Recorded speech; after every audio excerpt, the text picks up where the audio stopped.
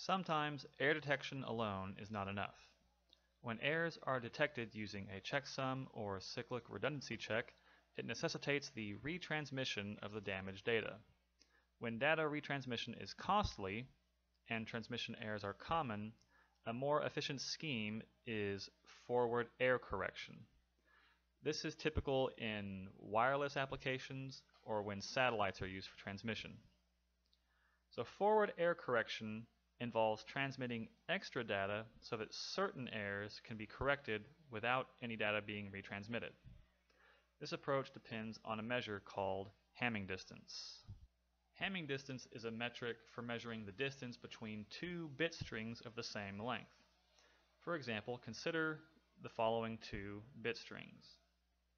The Hamming distance between these two strings of equal length is simply the number of positions in which their values differ. So these are both 1s, but here we have a 0 and a 1, so that is one position where they differ. Here is another position where they differ. They're the same in that position and in that position, but they differ here. So the distance between these two bit strings is 3. And we will sometimes use a little d to indicate that the distance between the string 101101 and 110100 is equal to 3. Given this knowledge, we can talk about forward error correction. Forward error correction requires the creation of an error correcting code. Specifically, both the sender and the receiver will have a dictionary of code words that look like the following. This dictionary maps each possible 2-bit sequence to a 5-bit code word. So note that there are many bit strings of length 5 that are not code words. This will allow us to detect errors. Let's encode the following sequence. This sequence of bits is what the sender wants to send. It will use this dictionary to transform each 2-bit sequence into a 5-bit code word, like so. Here I have mapped each 2-bit sequence to its corresponding code word according to our dictionary. Now this longer bit string is what will actually be transmitted. So you can see that the length of the code words incurs a cost in terms of the number of bits that need to be sent. But by sending these extra bits, we buy the ability to correct certain errors without needing to retransmit anything. Here's how this works.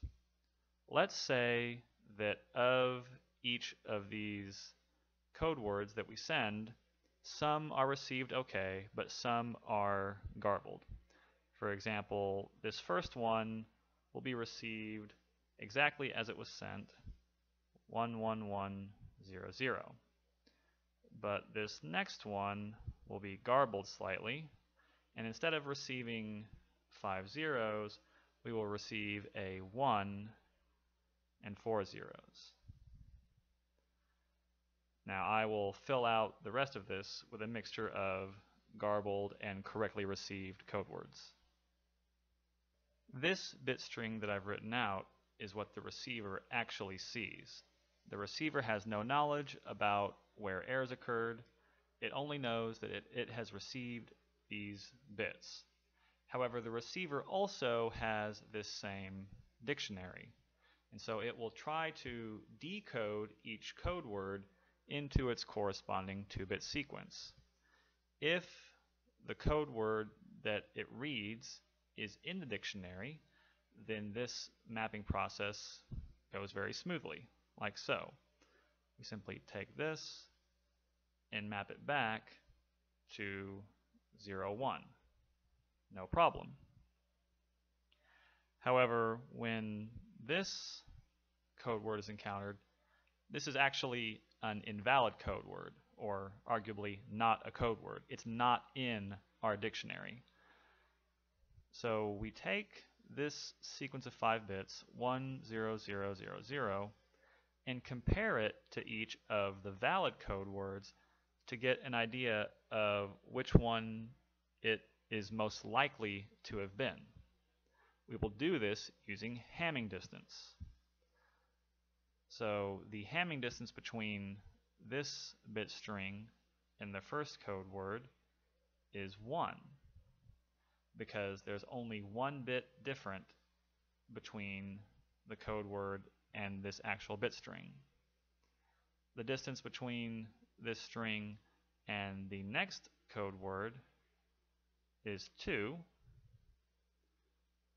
From this string to this code word, the difference is also 2. And from this string to the last code word, the difference is actually 5. So these are the Hamming distances between these code words and this invalid code word. Now, having multiple bit errors is less likely than having fewer bit errors. If this were the actual original code word that had been sent, 5 bit flips would have to have occurred in order to get this result. That result is therefore very unlikely, and we will therefore assume that's not what happened.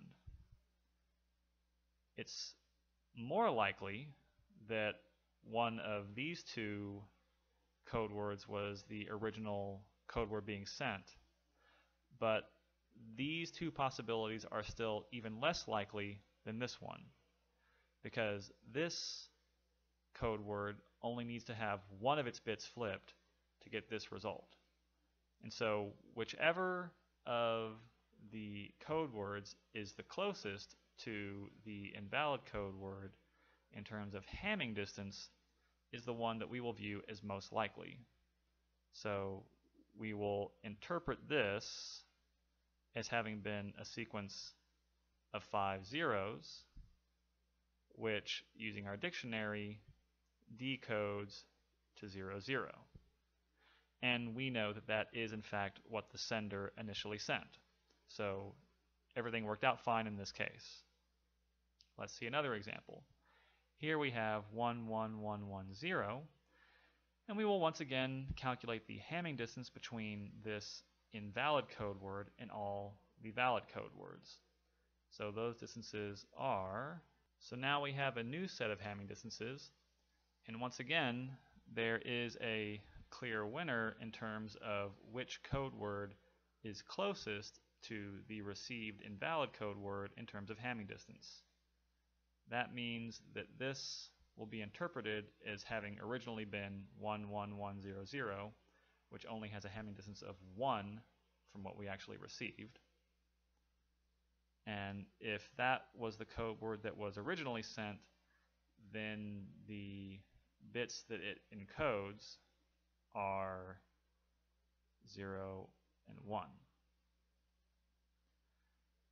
Now here is another sequence. This one is a correctly received code word, so we simply use the dictionary and decode it directly to 1, 1.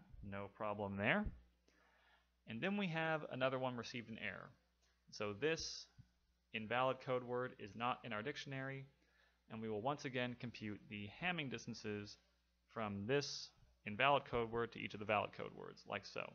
So here we have the Hamming distances between these code words and this invalid code word, but this time we have a problem. There are two code words that are tied for the minimum Hamming distance from our invalid code word. That means that this code word is just as likely to have been the original code word as this one. This is a case where we can detect that an error occurred because this code word is invalid, but we cannot correct it without retransmission. So there is uncertainty down here. There are two possibilities for what this could be, and because of that, the response from the system will be to tell the original sender to resend that portion of the data. So forward error correction can often allow us to correct errors without requiring retransmission, but sometimes retransmission is unavoidable, and this is one of those example cases. Moving on, we have here another case where we know exactly what the original code word was, so we decode that, no problem. Now here we have a somewhat serious problem. The original code word was 5 zeros. 3-bit errors occurred to give us the sequence 10011. This is actually a valid code word. So when the receiver sees this, it will simply decode it to 10. However, we know, because we can tell what the sender actually sent, that this is actually incorrect. So we have a case where an undetectable error was transmitted. This can technically occur, but it should be noted that this is unlikely and that the other forms of error detection we discussed, namely checksums and cyclic redundancy checks, are also susceptible to errors of this sort. It's always possible that errors in transmission will transform the data into some other form that looks completely valid. But in general, that should not be very likely. In this case, 3-bit errors in one code word is fairly unlikely, and it is even further unlikely that it would decode to a valid code word. 3-bit errors could happen but create an invalid code word. And we can make our system more robust by simply having longer code words. So this is technically a possibility, but one that has a low probability of occurring. The last sequence is simply a valid code word that decodes with no problem. So we have here examples of code words that are in our dictionary and get decoded without any problems. We have examples of invalid code words, but that are close enough to valid code words that we can decode them to what they are most likely to have been originally. And we also have situations where we're certain an error occurred, but we don't know what the original code word was, so we request that data be resent. Forward error correction is a powerful scheme because we can detect many errors and ask data to be resent as with other error detection methods, but we can also correct some errors without any retransmission being needed.